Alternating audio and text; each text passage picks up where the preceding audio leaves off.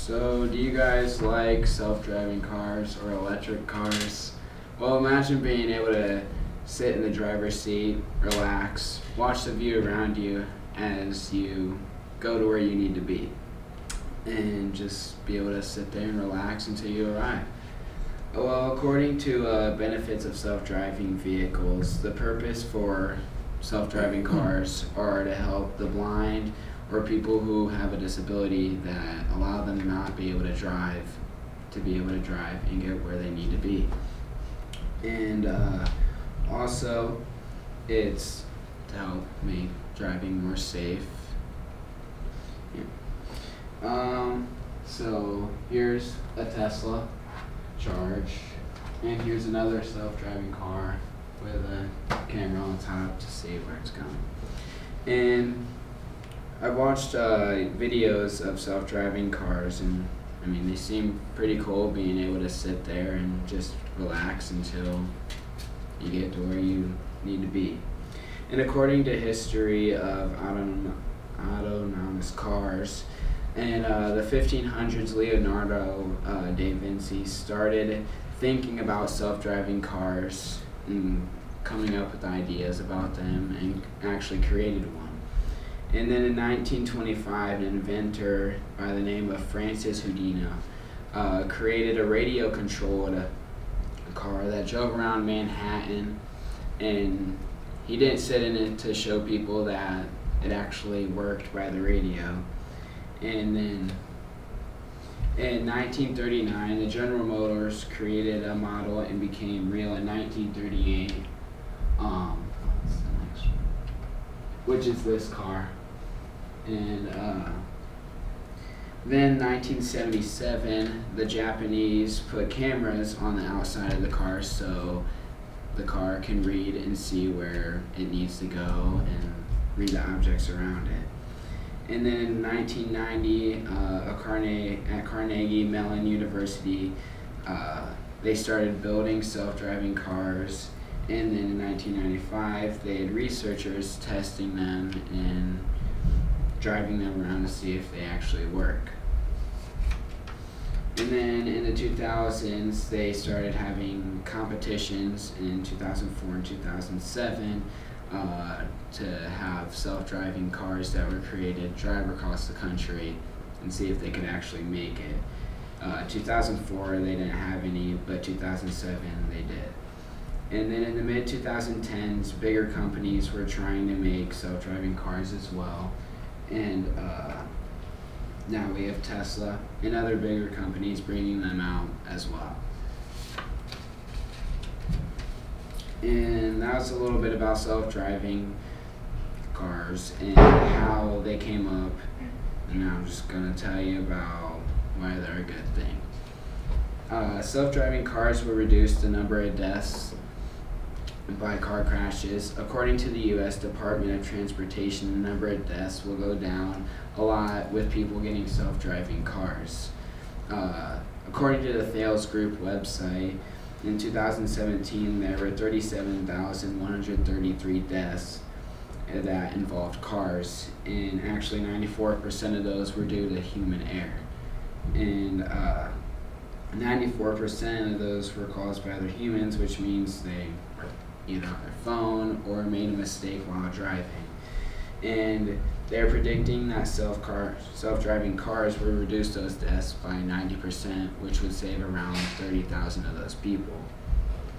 Also, self-driving cars will help with the fuel economy, and according to the Autonomous Vehicle Tech Guide, it states that self-driving cars will provide a reduction in fuel economy by between 4% and 10%.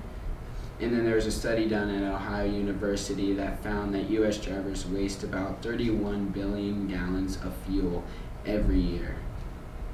And instead of cars running on fuel in traffic jams or while you're just sitting there, letting out all that bad air and everyone breathing it in, self-driving cars will save us from that problem. Also, self-driving cars will get rid of stop-and-go traffic, so According to the University of Illinois at Urbana-Champaign, self-driving cars would help with traffic when stopping and going. So when, like in a traffic jam situation where you're stopping, going every few minutes, that will not be a problem with self-driving cars being able to just slow down, speed up, slow down instead of stopping and going, which will also help reduce accidents from those situations and save time for people on the road with not having to be stopped so often. Also, self-driving cars can help with productivity and time we have to get stuff done.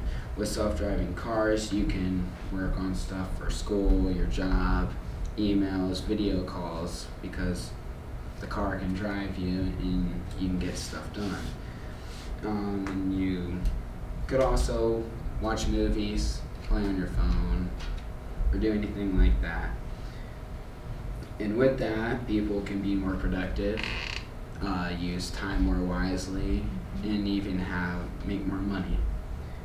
Also, self-driving cars can save us from road rage, from people getting mad at each other and having issues that bring that up. And instead of getting mad at each other, you'll just look stupid getting mad at a computer driving the car.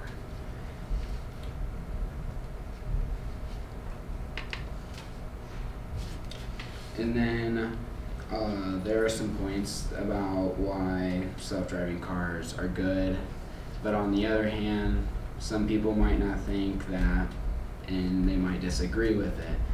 And a reason why some people might not agree is self-driving cars, because some people might need training on how to learn about them and use them properly and be able to operate them correctly to drive and use them, which might make people angry because they might not have the time or want to do that. And it could also be that the car depends on technology, which could lead to hackers and some cyber problems, because if people learn how to hack into those computers, they can possibly lock people in their car, change the destination that the car is going to, or shut down the car overall and just create bigger problems. People shouldn't worry about having training to do or anything like that, because like cars like Tesla, you can put on self-driving or normal driving, and you can learn self-driving on your own time and mess with it whenever you want.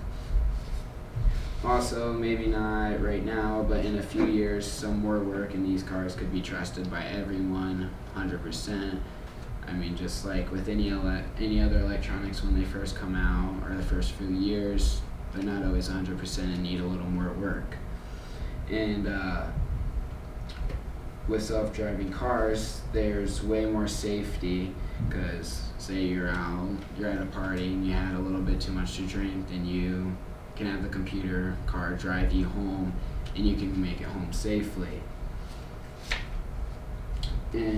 Or if someone is hurt and needs a ride somewhere, and with that they can't drive, they can get to where they need to go safely, whether that's doctors or just to see someone else. Or say if you leave your kid at home and they don't know how to drive but work the electronic car, and something bad happens and they need to go somewhere, then they can get there safely.